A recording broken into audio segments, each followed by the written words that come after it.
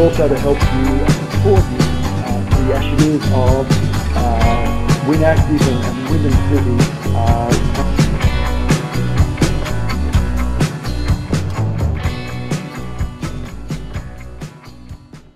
Hi, welcome to the latest edition of WynActive Webcast. It's great to have you and for everyone to join us today, and what a webcast we've got for you today. But before we go too far, I'd like to introduce my partner in crime, James Robertella. James, how are you today?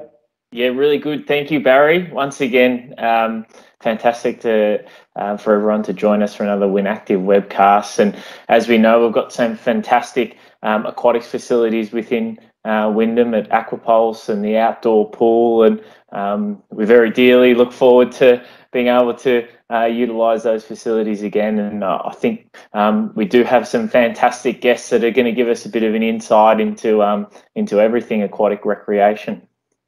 Oh, look, we do, and I'm really excited to have Parton and Taya Phillips join us today. We've taken a little bit of a different bent today in that normally we focus on the Wyndham community, but I thought it was very important to have Kathy and Taya here to talk about aquatic and recreation Victoria and the impact this is having on all of Victoria and the aquatics industry especially. But Taya, Kathy, welcome. How are you? We're well, thank you, Barry and James. Thanks for having us. Yeah, thank you very much. Oh, look, it's great to have you here and talking to us and the greater Wyndham community.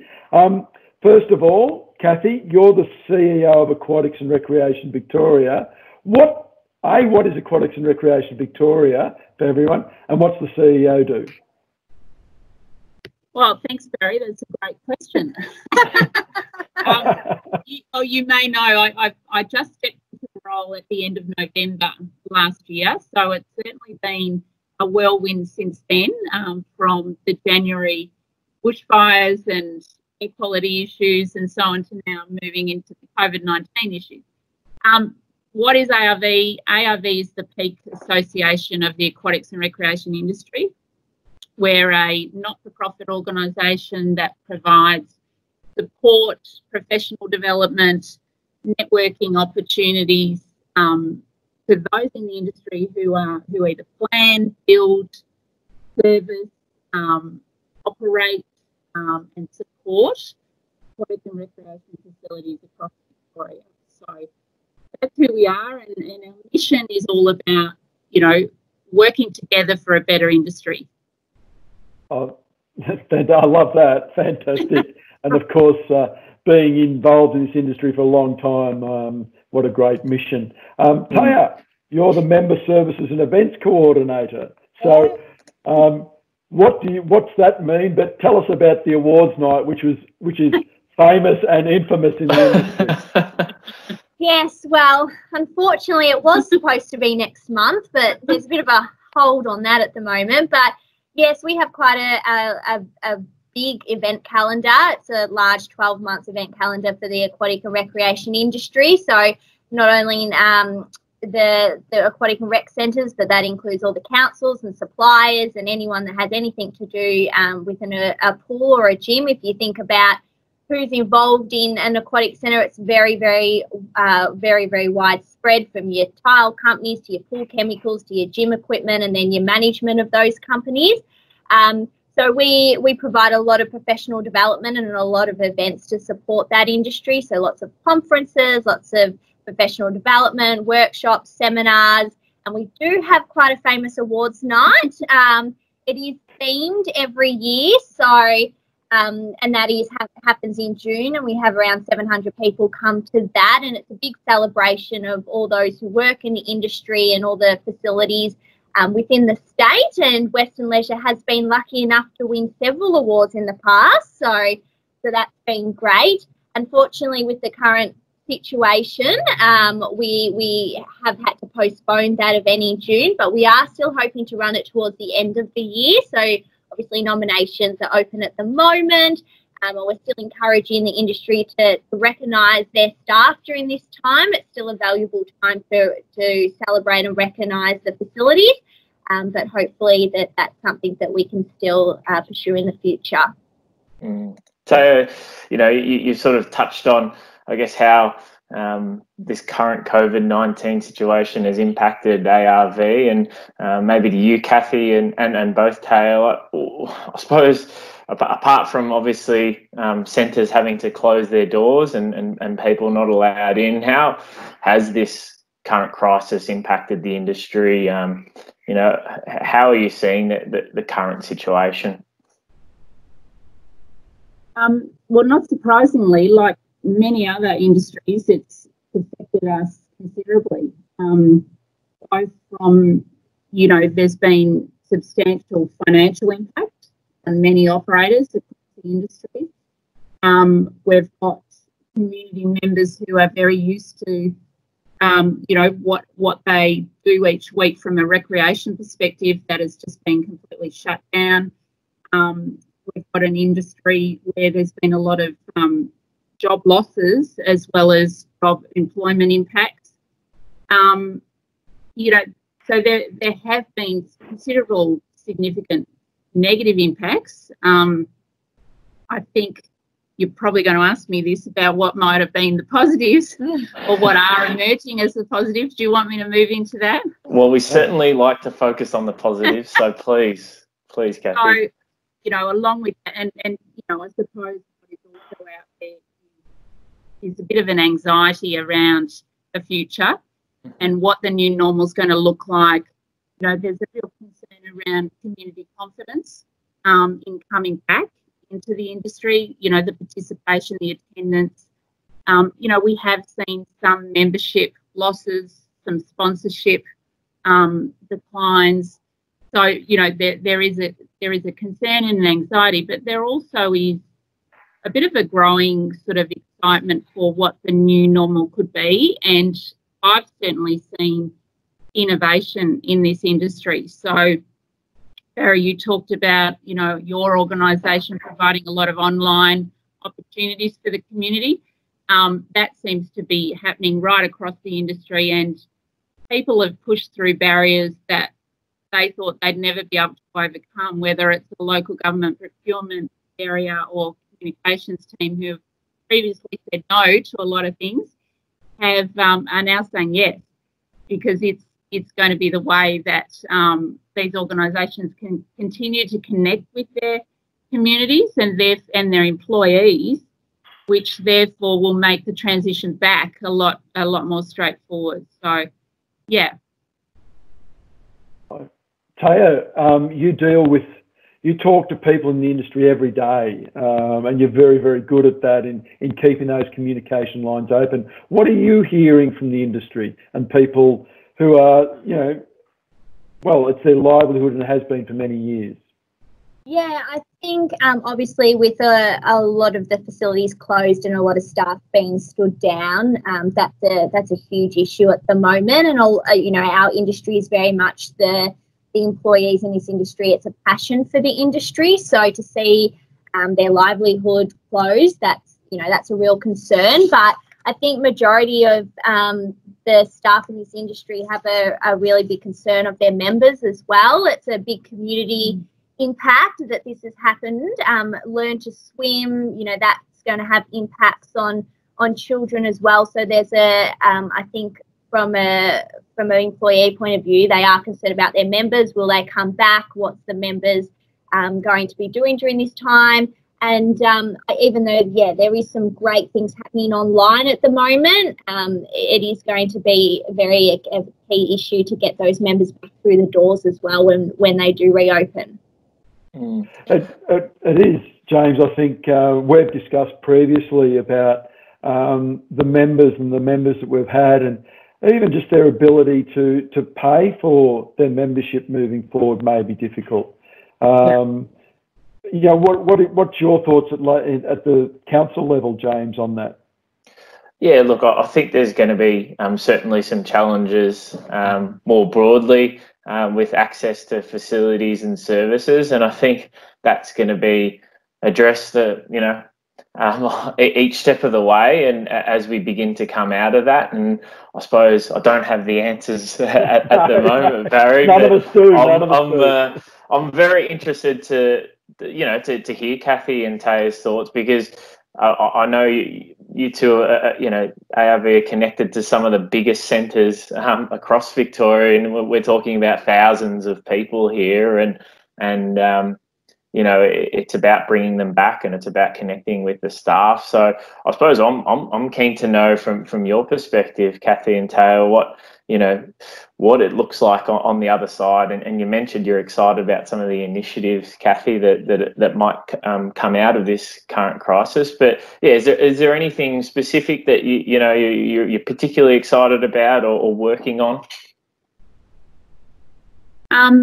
What it's going to look like on the other side. I mean, the whole way through this crisis, we've been doing a range of online forums with different parts of the industry, and certainly the facility managers really for a number of weeks have been talking about the scenario planning they've been doing in looking at, you know, what might be the changes they need to make within their facilities, whether it's to support spatial distancing, you know, in redesigning their facilities, to increasing their cleaning, you know, contracts and so on. So there's a lot of operational change, let alone, you know, what's the staffing and administration that's going to be required when you're talking about a staged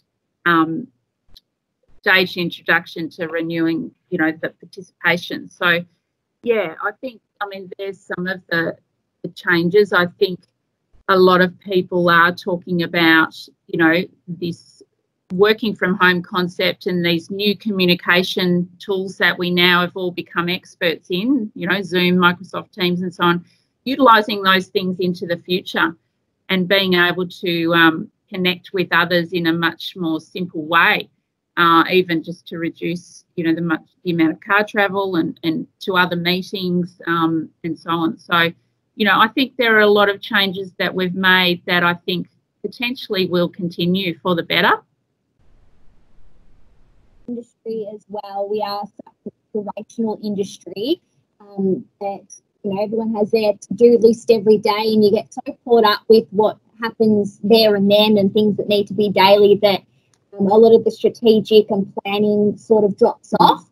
And it's been very evident at this time when the facilities are actually shut. It is now such a good time for those facilities to develop new programs and to plan for the future and to get, you know, things fixed in their facilities. And yeah, I think when we come back, there's going to be a lot of great new initiatives that are going to come out of it, because during this downtime, it is a great time for people to actually plan and do some strategic thinking for the future, as their daily to-do list won't be happening. So those sort of tasks that, you know, you always say, oh, I'll get to that one day, you basically have time to do that now. Let's talk about some of these new strategies, the online, you know, activity ways they've gone about that. They have reached new markets, if you like. So they've tapped into people that they actually wouldn't have before. And so, you know, they are definitely all talking about continuation of that into the future and looking at how they might be able to do that. In your discussions with the industry, and certainly internally at WLS WynActive, we're throwing up scenario after scenario and what we can and can't do. But what's the biggest challenge we as an industry, the aquatics industry, are facing coming out of this? You know, what's the biggest challenge? What are you hearing? Getting people back into I think that's the big one, is about, you know, at least getting back to a maintenance of what was as far as membership and participation. You talked about affordability. You know, there have been a lot of people who've been hit hard, so that's a priority. I think even, you know, one of the impacts has been financially, as we said. People have had to do a lot of reforecasting of their budgets for this year and for next year. And there have been increased costs over the hibernation period. So I think another big challenge for these organisations is just their financial sustainability. Sort of sits alongside the membership and participation issue. But those are probably two of the bigger ones. So many online things happening at the moment. I think there is a big concern that how many people are now going to just continue doing their fitness in their lounge room, or continue walking the streets and think, well, you know, I'm still exercising. Do I need to go back to my local aquatic and recreation facility as well? So I think to try and get a sense of community and socialising, and there's some other things to get people back into the facility to get it more of a community hub again. I think that's a great point, Taya, that you're bringing about that sort of community hub, because these centres are, you know, they're reflective of their communities. They're a chance for people to socialise. So I believe strongly that will bring people together.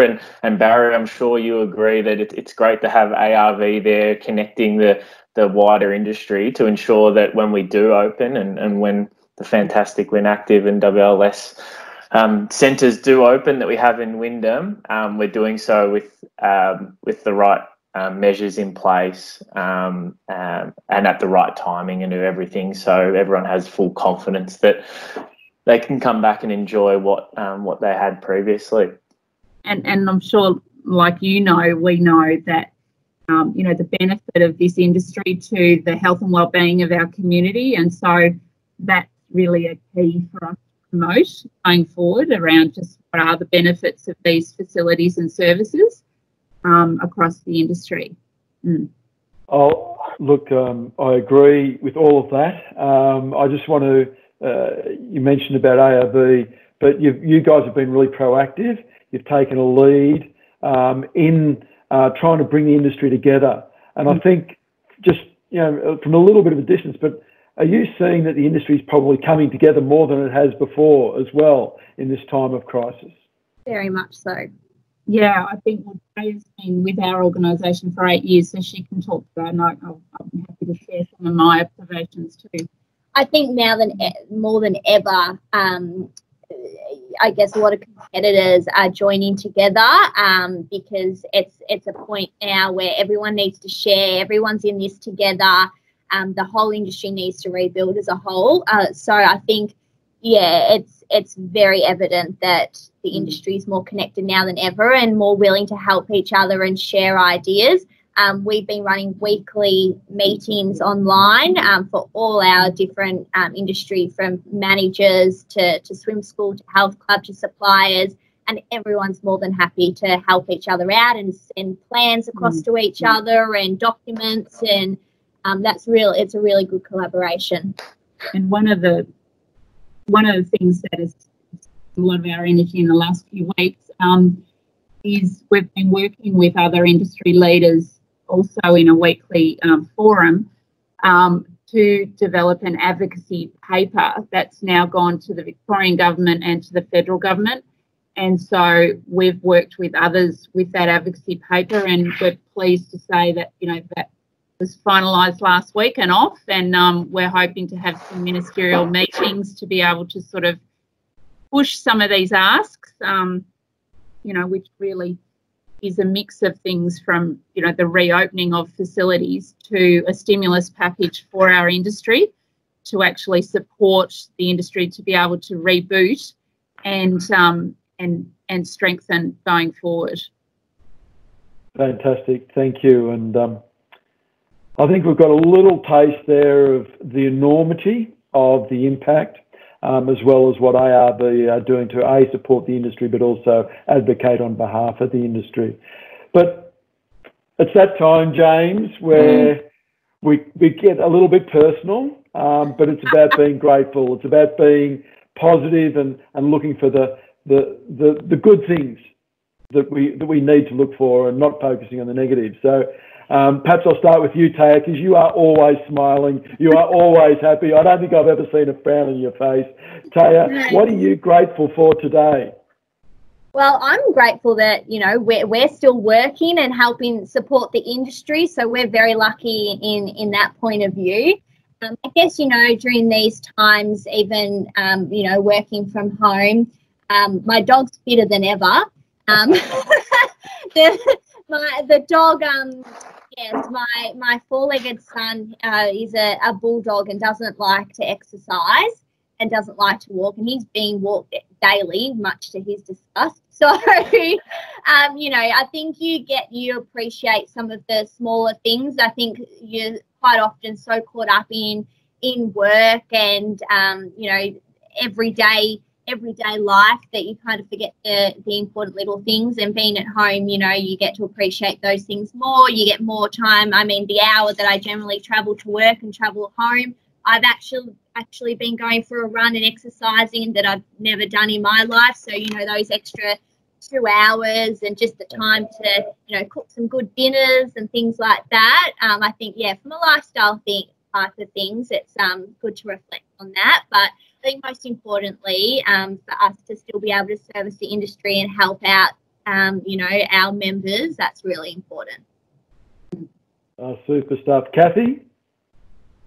Very similar, actually. So, yeah, one, having a job and continuing to be able to work and probably, you know, be in this industry at this time and really be able to support the industry and hopefully have an impact on the industry has been really wonderful. I think it's having the opportunity, because we are both in the office today and we haven't been doing that. We have been working from home, but we do have the luxury because we, you know, there aren't many people here who can come in here. So if cabin fever hits, we've got the luxury of being able to come to the office. It has been beneficial, I must admit, over the last few weeks. Same as Taya, just the opportunity to be at home. We actually have a new puppy in our family, which has turned out to be the best timing ever. That's been good. And to get some things done around the house. That's, you know, my partner and I can't believe what we've been able to achieve. So that's a positive too, as well as, you know, we love where we live and to be able to go and get to the parks and, you know, walk and enjoy that place in a different way, in a sort of more not as frantic sort of way. It's sort of relaxing. Yeah, it has. It's sort of set a different pace to life, which is quite interesting. So, yeah, there's some of the positives, I think. Oh, fantastic. Yes. I think we can both relate to that, James, can't we? Yes. Yes. Look, it's wonderful to hear, and yeah, I think talking about the positives always brings out a smile, and you know, a chance to reflect.